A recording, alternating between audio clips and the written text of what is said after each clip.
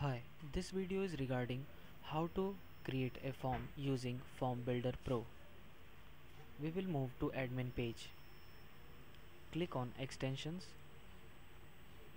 Now click on modules. On this page, navigate below to Form Builder Pro. Click here to edit. These are the list of forms. Create new form.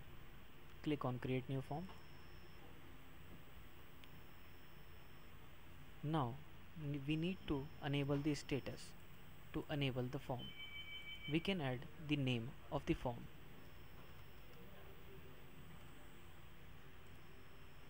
Now maximum file size. Here you can enter the file size in KB that you want the size of file to be uploaded. In this option you can add the file extensions that you want to add. We will add all of them. If you want another file extension, you need to add a comma and then the file type.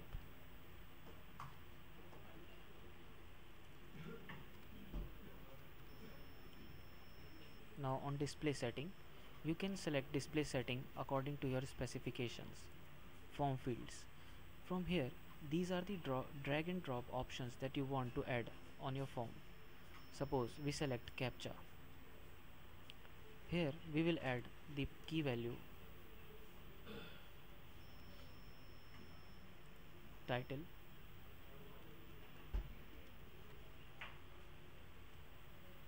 and save. The module got created.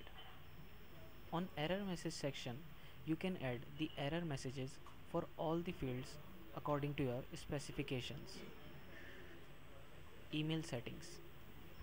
It is the admin email address that you can change from here.